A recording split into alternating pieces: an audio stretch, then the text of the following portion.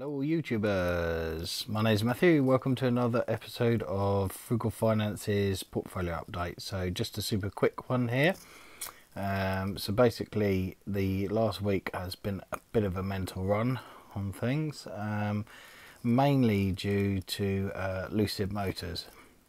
So as you'll see here, they have gone on an absolute rally.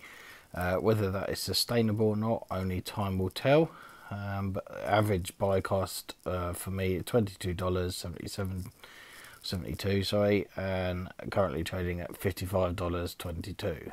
So massive return of 151%, and a net return of 5,663. So we'll come back to that in a second.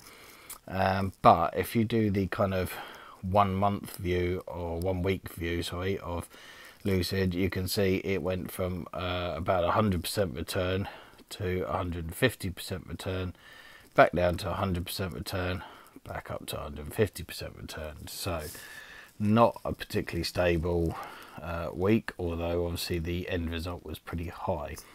The overall portfolio is sitting at 28.22% profit, which is 7,265, but if you minus the Lucid profit off of that at 5,600, you pretty much come in at about £1,800, which obviously against the sum invested here of £25,000 isn't quite 10%. It's about 6 or 7% return, so pretty average for market rate.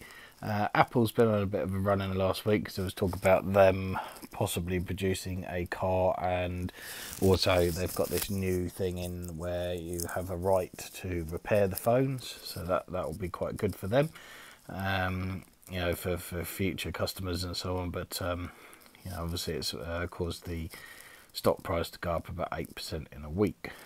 American SPAC has lost a little bit of value, but relatively stable.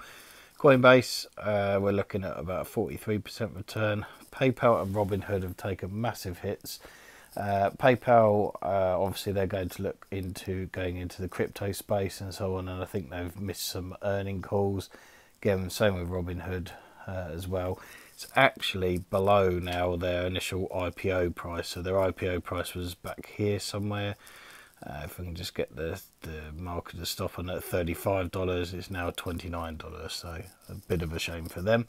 But I do believe in it long term. I'm sure it will come back round and be back profitable again. Obviously it's in highs of up here about $55, so hopefully we'll get back to that. Tesla, obviously there's been a bit of a sell-off after Elon decided he was going to sell some of his shares.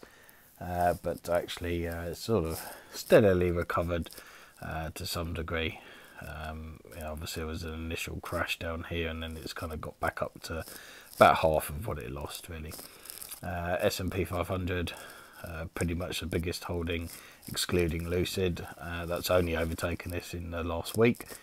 That in itself has just been a pretty steady upward climb over the last few months or so. Since we put investments into it. Sorry about that, got a bit of a sore throat. It's not the dreaded C, but just probably just a bit burning the candle at both ends, to be honest. If you have a look at any of my other videos, you'll see I'm quite busy with various property things as well, so that is you know, probably warmed me out a little bit. Anyway, so that's pretty much an overview. The actual pie itself's not doing particularly well. I think a lot of the holdings in here have suffered on this recent tech sell-off, and some of them are quite big losses in terms of percentages. Some of them obviously got good gains, but overall not particularly good returns. It did get up to about a 10% profit on that one, but we're down at sort of 1% at the moment.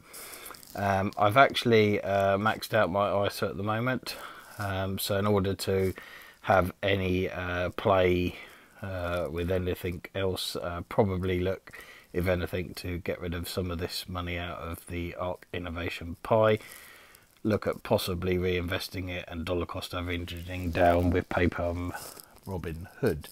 So that is the portfolio update. As you can see, the biggest holding group is Lucid at the moment, followed by the Vanguard. That's really only because of this sort of massive run in the last week or so.